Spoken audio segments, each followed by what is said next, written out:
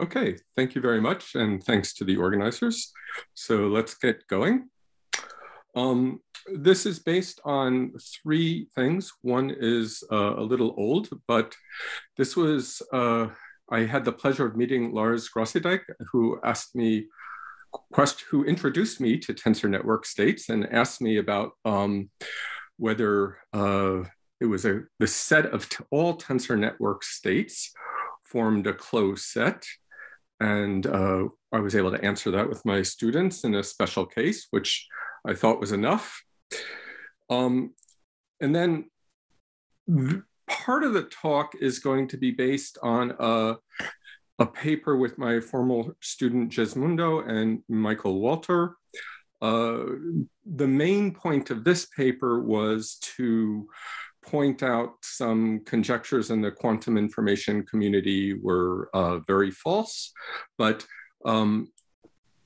in that paper, we did some exploration of the geometry of tensor network states and as a side result in that paper, and that'll be what comes up in today's talk. And finally, I'd like to talk about some work in progress with Thomas Bartol and Amy Huang. Because of that first paper, Thomas came up to me and said, well, that's a nice paper, but the tensor network states I care about don't look like the ones you discussed in the article. What can you say about the tensor network states that show up in nature, or at least the nature that Thomas explores? So let me establish some notation. I'm only going to work with one graph today, a cycle with n nodes. And there'll be two types of tensor network states. The general one, so the M in this talk is the bond dimension, the size of the matrices. D is the physical dimension. Our output tensor will live in CD tensor to the n. And we eat n tensors in CM tensor CD, and it spits out a tensor in that gigantic space of size d to the n. And if the tensors are indexed by I goes from 1 to n, then we obtain our big tensor whose coefficients are the traces of the various products of the matrices that I can get out of the little tensors. So this should be fairly familiar. Is there any questions on my notation here? No, and please just interrupt with questions as you have them. Cecile will unmute you as fast as possible, hopefully. Okay, so an easy back of the envelope calculation says that we're in this enormous space of d to the n, and the image is of roughly n times d times m squared. And as a geometer, I immediately ask several questions. This ambient space has a very well-studied geometry. And what's the geometry of the image of the set of tensors that I can get in this way? It fills some tiny little corner of this enormous space. What does that corner look like? And is the image closed? That was Thomas's question, and that was Grossedijk's question, and we'll be discussing that today. By the way, for those of you who are interested in algebraic geometry, in this situation, the closure under taking limits, the standard Euclidean closure, agrees with the Zariski closure given by polynomials, zero sets of polynomials. And the other type of tensor networks want to talk about are the cyclically invariant ones, where you place the same tensor at each vertex. So again, now we only eat one tensor, and we get a corresponding element of our big tensor space. So it looks like this. Again, you just take various traces. And because trace is invariant under cyclic permutation, so of course, trace of x, y, z is equal to trace of z, x, y. the image tensors we get are forced to be cyclically invariant. So I use this superscript Zn. The Zn is the group of cyclic permutations. And my image is certainly forced to behave, to live in there because of this identity about traces. And again, a back of the envelope calculation tells you it's of dimension roughly d times m squared. And again, we're in this enormous space. And we have similar questions. What subset of the cyclically invariant tensors does it fill? And in this case, it's not even clear whether or not it lies in a proper linear subspace. So over the weekend, I asked 86 experts via this Slack chat, and no one volunteered that this was known. So this appears to be an open question. And I think it's a very good open question for someone here to work on. Certainly, it would be possible to make progress on it, if not answer it completely. I think this is very interesting. And again, is the image closed? Any questions about either of these notations? Okay. All right, so the first proposition, really, this is pretty easy, is if your bond dimension is enormous, which is not what typically happens in the states that are studied in physics or chemistry, then in fact, you do span the entire space. I'm asking if the space of Zn invariant tensor network states spans the space of Zn invariant tensors, not whether it's equal to it. If it's equal to it, we can do that by dimension count, or at least a large open subset of it. The question in the chat my question is about the span of the image. So if you take a space curve, normally it will fill out, its span will fill out the space, even though it's a tiny little curve. Other questions? Okay, but the real issue here is what about small m? And that is, I think now I can say with reasonable confidence, an open question. Next result is this old theorem with my students, Yang Qi and Kuya. If your dimension d, your physical dimension, is sufficiently large, then this is not closed in either situation. And what Tomas asked me at the start of this program is, what about when d is small? Because that's, in physics, I'm told you mostly care about d equal to 2. And then the work in progress is a first step in that direction. At least when your bond dimension is also small, then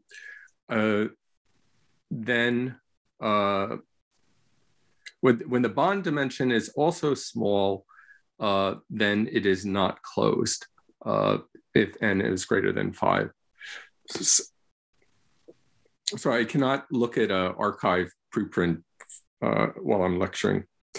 So we're hoping to prove, to extend this result to arbitrary m, as long as our n, the number of sites, is at least a constant times m, and we expect that constant is at most 3. So that is work in progress. I'm not hoping not to stick out my neck too much because we're being recorded, but we're hopeful about that. And I don't use the word soon here, but I think it's not unreasonable to also hope to prove that the general case is not closed either, at least when n is some function of m. Okay, so any questions? This is the statements. So if I run out of time, you know all the statements. Okay. So I'm a geometer, so let's do some geometry, sorry. Let's talk about the space of all cyclically invariant tensors sitting inside the space of all tensors. So I'm going to be like the quantum people, give my vector spaces names, Alice, Bob, and Charlie, except I think there's only going to be Alice in this talk. So in our large tensor space, we have two groups that act. We have the group of changes of bases.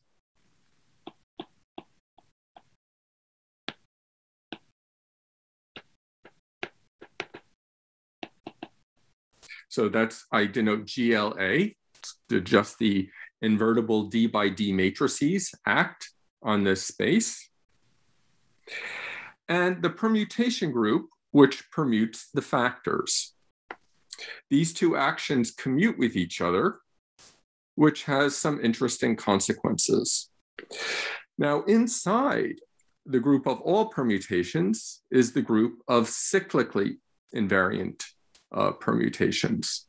Oh, by the way, just as a sanity check, what if so we're interested in the cyclically invariant tensors. What if I asked about the tensors invariant under the entire permutation group? Little quiz. Well, this is by definition the symmetric tensors. So being cyclically invariant when you only have two factors, well, then you have the full permutation group. So exactly, you get the symmetric tensors, the symmetric matrices, in fact. For three, it gets a little more interesting. If you have a cyclically invariant three-way tensor, of course, you're always going to have symmetric for any n. But here we also pick up the space of skew symmetric tensors, and that'll be true whenever n is odd.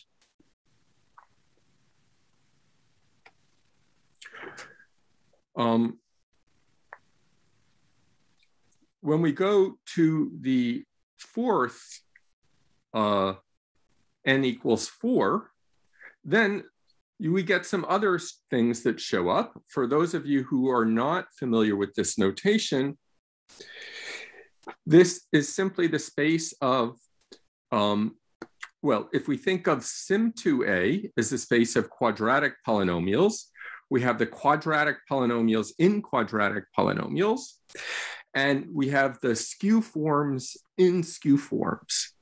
So the geometry starts getting richer as n gets larger. And of course, we expect the cyclically invariant tensors to be roughly 1 over n, the size of the full space of tensor, so a very large space. And it'll become more and more interesting as n grows. In general, for people familiar with the notation, we have these two groups that act on our big space. We can chop up our gigantic space into spaces that are submodules for this group, or for these pair of groups. And that's a well-studied object. I will not discuss it in detail today. We don't have time. But if you are familiar with the notation, there is an explicit description in terms of representation theory of the cyclically invariant tensors. So you don't need to know what any of this notation means. All you need to know is that there's a recipe that if you hand me n, I can give you an extremely explicit description of the cyclically invariant tensors in that case, just as I did for the first three cases. Questions?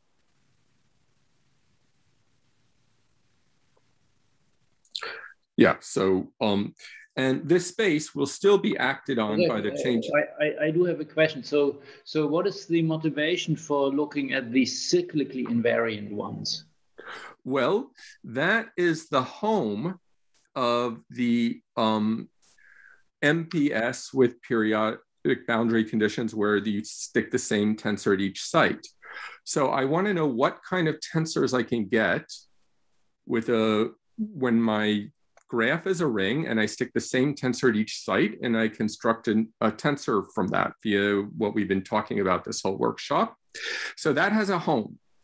And its home is roughly 1 over n, the size of the space of all tensors. And I want to know what that home is. That's the first question I would ask as a geometer. And what I'm telling you is there's an algorithmic way for any fixed n to give an extremely explicit description of this subset. Does that answer the question? Okay, other questions? Okay, so now this space of cyclically invariant tensors, say you have your standard basis. I would rather not work with that basis. So we can take basis vectors that are eigenvectors or simultaneous eigenvectors for our group action.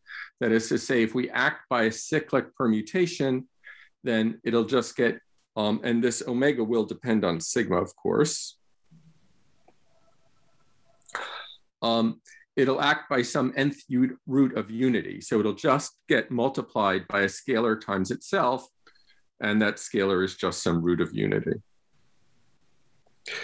But we can insist, moreover, that each of our basis vectors lies in, I told you that representation theory allows us to chop up our space under the action of change of bases.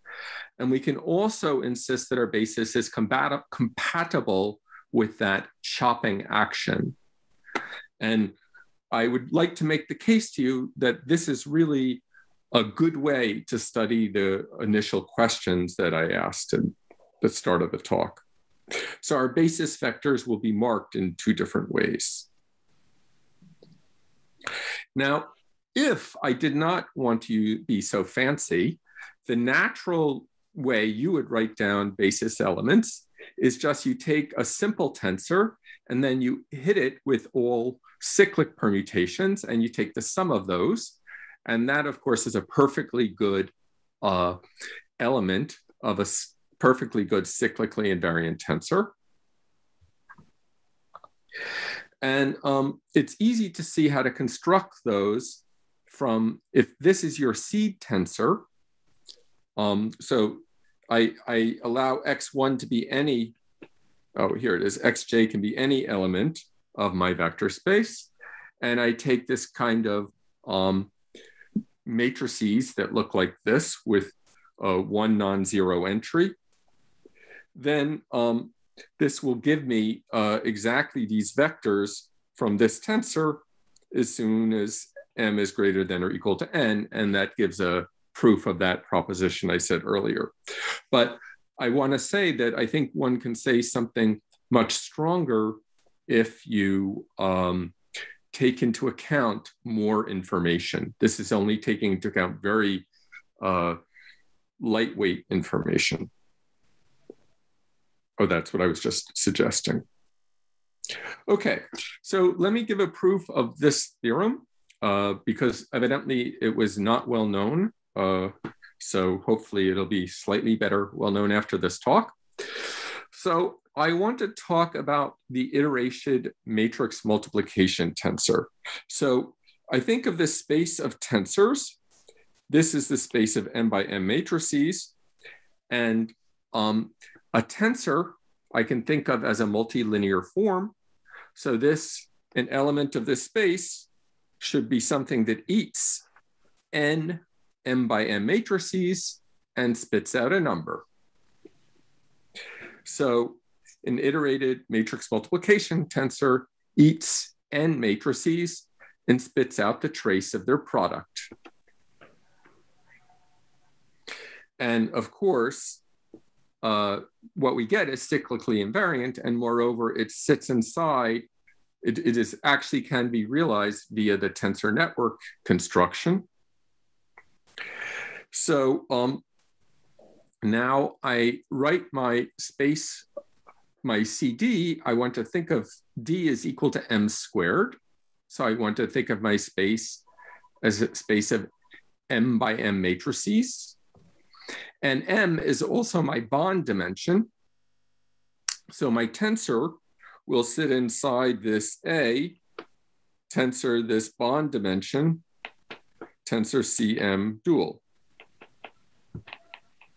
My C tensor in A happens to now, I gave it extra structure.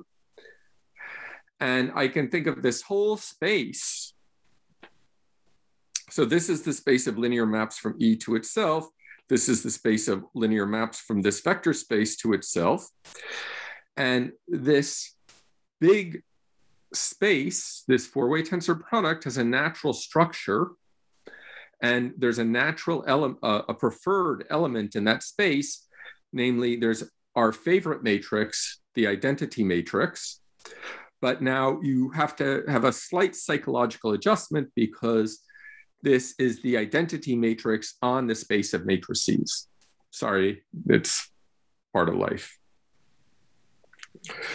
And so, in fact, we have a stronger result that you can get every tensor network, tensor realizable by this construction by just taking our allowed changes of bases in each of our vector spaces and hitting it on the iterated matrix multiplication tensor. So if we're in this unbalanced case where D is equal to M squared, there's a very simple description of every single tensor that I can construct by a tensor network construction, just starting with iterated matrix multiplication, changing bases, and applying projections. It's a beautiful picture. And the same is true in the cyclically invariant case. Now I want to bring up a little bit of geometry. So these are all M by M matrices. And these are the invertible. But I can get a non-invertible matrix by taking a limit of invertible ones, just letting the determinant go to 0. And so this space, which is our tensor network space, sits inside. I can take the group action. Group actions are nice because every element has an inverse. I take its closure, and I have some a priori larger object that contains my tensor network space. Now, why would I want to do that? Because orbit closures have been studied in geometry for hundreds of years. I mean, it's a very beautiful object. So let me do a slight detour of geometry. So in general, if I have some group, and in our case, V will just be the space of tensors, and the group will be either the change of bases or the product of changes of bases. And if I have a vector in my vector space, I can look at the elements of the group that fix my vector, its stabilizer. I'll call that G sub V. And in our case, the vector I'm going to be interested in is the matrix multiplication tensor. Then, if I have something in the orbit closure of my group, the dimension of the set of elements of the group that preserve my W will be at least that of that preserves my original vector, and equality occurs if and only if V and W are isomorphic. Now, if I have something in the image under endomorphisms, then either it's something isomorphic, just changing bases, or I've had to hit my vector V with something with determinant 0. Any questions? In our case, if my tensor is in my tensor network, so this says that this is constructible via our tensor network construction, then either it has to be in the orbit, that is to say, it's just isomorphic to what we started with, or it's not concise. So concise means that our tensor lives in a smaller space. So our original tensor lived in CD, tensored itself n times, and one of these CDs gets demoted to a CD minus 1. So now I can tell you the proof. To show that this set is not closed, first of all, find a tensor in the orbit closure, which has a larger symmetry group than iterated matrix multiplication. Then we know it's either a degeneration or it's not concise. And then show it's not concise, so it cannot be obtained as an endomorphism. And to be very concrete about this, I know I'm running low on time. Let's take the following curve. So this is a curve in this group. It's just a linear curve, x0 plus tx1, y0 plus ty1, z0 plus tz1. So it's a very simple object. x0, y0, and z1 will be projections onto the space of diagonal matrices. x1, y1, and z0 will be projections to off-diagonal matrices. So explicitly, for example, if x0 plus tx1 acts by a 2 by 2 matrix, the off-diagonal elements get multiplied by t, and the diagonal elements, nothing happens to. And then you do a computation that the stabilizer of the iterated matrix multiplication tensor is dimension 3m squared minus 1. We take the limit under this action, and we get a new tensor. I call it T. I put the brackets around so I don't have to worry about the constants. We don't care about things except up to scale. And this has a larger stabilizer. And then you check that it's concise. And if you have more factors, the proof is identical. And so that's the idea. And when you have even larger physical dimension, you can reduce to the case I just discussed via a natural vector bundle construction, which for the geometers, they know what it is. And for those of you who are not, I cannot explain it in 120 seconds. Okay, let me briefly say something about work in progress.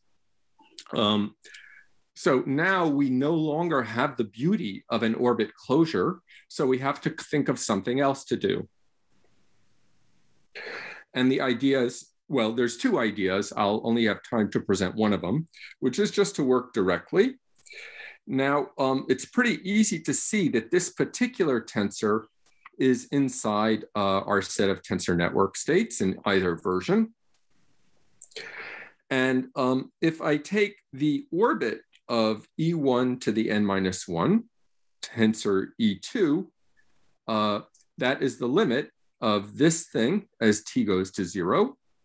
So I think some people call this the W state, if you will.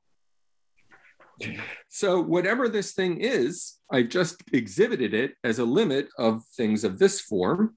And these things are all inside here. So it must be in the closure. And the goal is to show that it is not inside this tensor network variety, the tensor network set. So recall, if I have a matrix, so here's some basic linear algebra that you probably forgot, except Shmuel, who certainly remembers this. If you have an m by m matrix, you can express its higher powers in terms of the identity matrix, the matrix squared, et cetera. Namely, its characteristic polynomial, and the coefficients of that polynomial are just eigenvalues. So really, when you take high powers of a matrix, you can express it in terms of lower powers. And so when I look at the traces of just some very special ones, then if this is a large number, I can express it in terms of these smaller ones, and I get lots of identities. If I want to set all these to 0 except the one that corresponds to this, then I get a lot of equations. And the idea is that if all these equations hold, then that last equation, the coefficient of this guy, must also be 0. So the plan is obvious. Carrying out turns into some exercise about symmetric functions that may or may not be easy. And we have there's another idea that we could look at more general words and perhaps get a better result. If you're paying close attention, you'll see where the 3M comes up, but I'm not going to go there if you're not paying close attention. And I end almost on time, and thank you for your attention.